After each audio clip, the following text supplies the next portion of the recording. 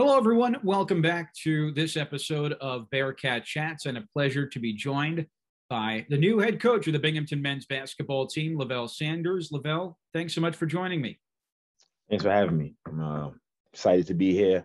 Looking forward to share some information with you and all of the people that's watching. And what have these first few weeks been like?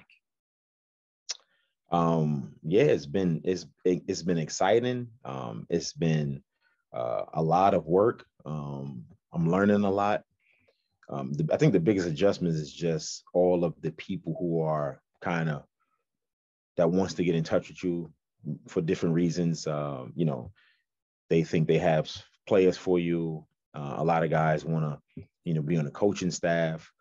So that's just the biggest adjustment. I went from kind of assistant coach that nobody really cared about, nobody, tried to contact, to now every day, getting tons of calls, tons of emails. So that's been the biggest adjustment. But yeah, it's been exciting. I mean, I also got a lot of people reaching out and rooting for me and the Bearcats, and so that's exciting. You're in demand. Your time's in demand. Right. And Right. how important has it been to have, especially with a team that is young, to have those pre-existing relationships over the past 2 years? And how do you help, or how do you use those relationships to help you adjust to this new role going forward? I think it was important because it's like continuity, right? And because I have been here with these guys, because most of the guys on the team came in with me. Even though I didn't recruit these guys, I have been able to build good relationships with all of them, just because you're around them every day. You work guys out. You're in practice with guys. You have guys. Coach Dempsey did it where we had a few guys that were part of our academic team. So we basically had to make sure guys were on top of their schoolwork. So, you get a chance to talk to these guys every day, and you get a chance to build a relationship. So I think it was important. I think also they've helped me and just giving me that kind of calm that, they have my back. All of the players reached out and were pretty excited about me getting this opportunity. So definitely those relationships have helped. And I think going forward, we're going to continue to build those relationships. Now they'll get a chance to know me in a different role, right? I was the assistant that was always laughing and joking and trying to create a good atmosphere, and not saying I won't do that, but now you have to correct guys, you have to coach guys, and so again, it's going to be a little bit different role that they're going to see me in. But I believe we're going to continue to build some strong relationships. And I guess this is the biggest challenge that any coach around the country or globally faces. How do you connect with each player individually? How do you motivate them so they can elevate their game? What do you see as your leadership style to be able to accomplish that and see these players grow? I think the good thing that Coach Dempsey did was he really brought student athletes in that were motivated. I think a lot of it, a lot of times you get a college kid or you get a recruit, right? And you have this, they come to your university and they're 18, 19 years old, and they've already had some kind of way of their being, raised by their parents. Um, and it's hard to kind of break that or change them in the 4 years, right? So I think you have to do your homework with the kind of players that you recruit. You have to want to recruit, and you have to recruit guys that are kind of self-motivated. But I just like to use a lot of examples of people that were successful. I look at myself, who, I wasn't, one of these guys that were, one of the top players in the country when they were in high school. I had to work, and I had to compete, and I had to scratch and claw for everything I got. So I can use myself as an example for these guys. And if they, if they work hard, what's possible. But I think, again, it's just a matter of giving guys examples of all of the hard work and sacrifices that people that have made before them. that were successful. And if they see that if they have a model of what they need what it needs to look like, I think it gives them an opportunity to be motivated. And then also, I think if you want to win and you want to be successful, there's no way you're going to be able to do that without the motivation. So I don't think it'll be hard. I think, guys like Brian Johnson and Patrick Norris that's on the staff also have tons of stories that they can share with guys. I would like to, throughout the year, bring in people who could speak, if we get back to that where we can have, in person, or maybe it be on a Zoom, but just have people, talk to them and give them advice and give them scenarios, and where, again, they have to be motivated in order to be successful. Who are the coaches in the profession that have affected you the most, who have shaped your leadership style? So Gil Reynolds was a guy that I think was probably one of the best basketball teachers that I've ever been around. I mean, he knew the game inside out. He was real big on fundamentals. And then, Coach Carlissimo, who I never got a chance, PJ Carlissimo, who I never had a chance to play for, but he did recruit me to Seton Hall. And I remember him coming to Brooklyn and me signing my letter. He came in a big blue Cadillac, and everybody from my neighborhood was standing, out in front of my house, waiting for him to come. So Coach Carlissimo, and then getting into Seton Hall, I played for George Blaney, who really helped me. And I remember my first practice at Seton Hall, and I had a pretty good practice. And I remember him calling me to the office after practice and telling me that he wanted me to, exactly the way I played that day in practice, he wanted me to play that way throughout my whole freshman year. He didn't want me to think that I was a freshman and I had to take a back seat to the upperclassmen. So Coach Blaney for 3 years really helped me and put me in position to be the player that I am. And then Coach Amico, who came my last year at Seton Hall, again, we're really close. Any kind of decisions and things that I need to make, he's probably one of the first people I call. So he was probably the first person I called on Sunday after I spoke to Pat Elliott and President Stinger.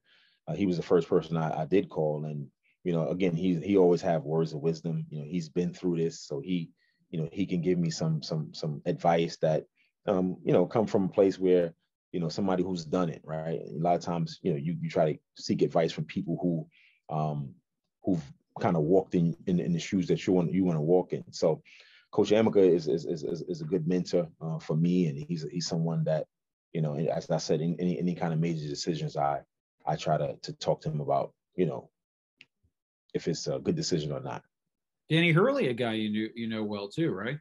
Yes, Danny is a guy that we played together in college for 2 years. So, we have a lot of good conversations. I spoke to him, I want to say last Friday was the last time I spoke to him. Real good guy, really good coach. And he's a guy that, again, who I know, who I trust, who I can lean on for advice. Just like, Shaheen Holloway, who was my backcourt partner he's at St. Peter's. I spoke to him yesterday right here in the office for about 30 minutes. He has a lot of things going on. There's a conference call. There's a Zoom call that he does every Sunday with a lot of minority coaches. So he wants me to start getting on those calls every Sunday. So yeah, he's another guy who's at the beginning of his career as a head coach, who's doing really well. So, again, he's a guy that can give me a lot of information. Tell me, in terms of the team that you're the head coach of, how do you envision the style of play? You've got some outside shooters and you have some big men. How do you strike that balance of including everyone? I know you talked about wanting to up the tempo. Yeah, I just think that we have to recognize and we have to understand that whenever you have, I think, good teams, there's always balance on those teams, right? Like when you have a team where it's just one or two guys, doing all of the scoring, usually those teams don't have a lot of success. So I that's one thing that, when guys get back, and it's things that I've been talking to them about already, it's just, we have to have we have to really be a team, right? Because I do want to play up-tempo style, that leads to, you have to play more players, right? So We will play 10, sometimes probably 11 guys, just because we do want to keep the tempo high. And then I think that keeps guys engaged. That also gives guys an opportunity to know that they're going to play, so they'll be a lot more focused.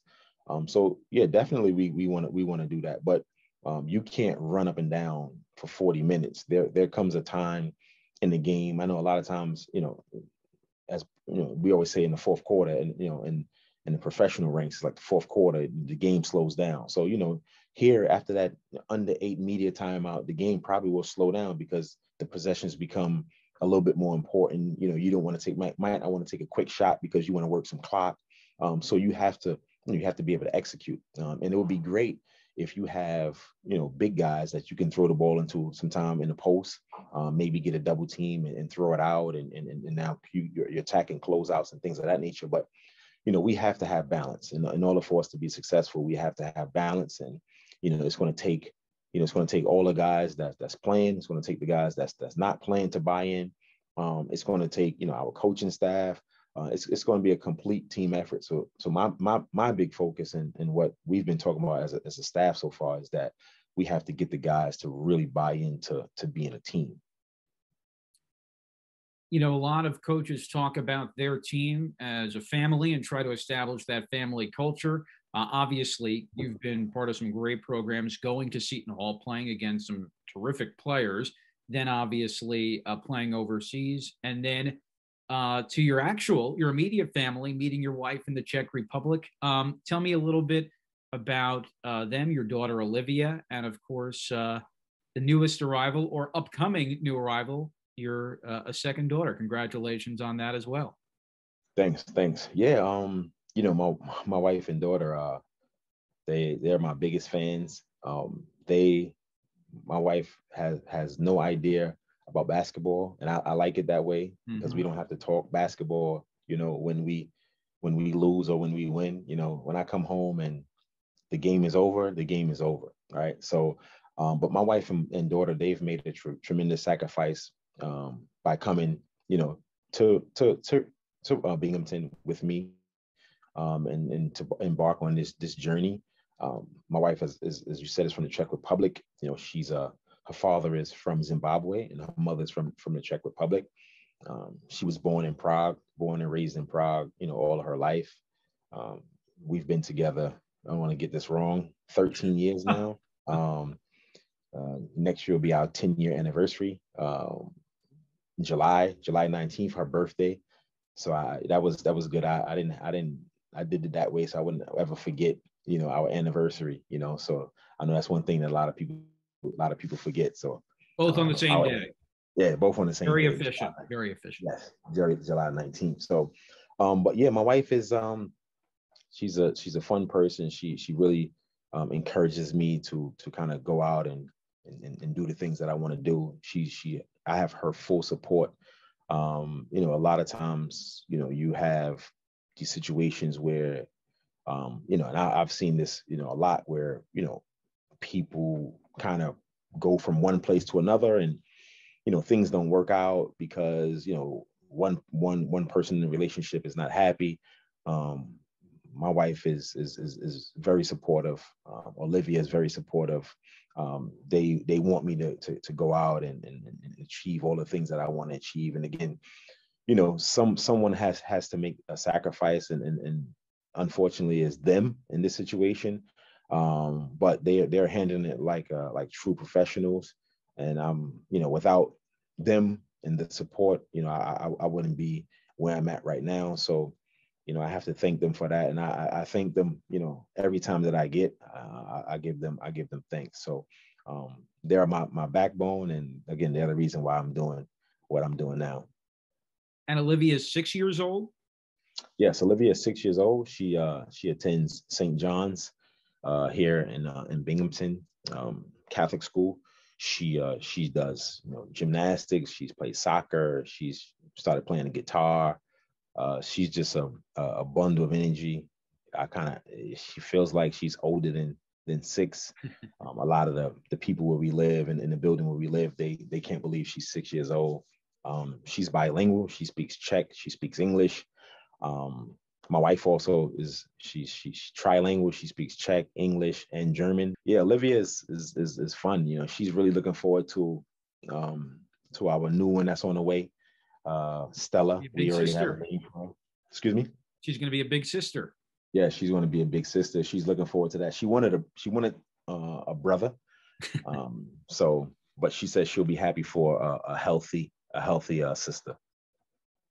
Well, that's a very mature outlook. She is beyond her years. Right, right. Well, Levell, it's a pleasure to speak with you and to introduce you to our audience. And only wishing you continued success. Really looking forward to seeing you in action as the off season continues and into the fall and winter with basketball getting underway. I appreciate it, and I just want to say to to the Binghamton University, to all of the fans, to the people that tunes in. We are excited to have this opportunity to represent the university. We will definitely represent university in top-notch fashion. You know, we want to bring an exciting style of play to the court that'll make you guys proud and make all of you want to come and watch our Bearcats play. So we look forward to hopefully getting fans back in the arena. So, you know, we'll get a chance to see all you guys next season. But until then, go Bearcats.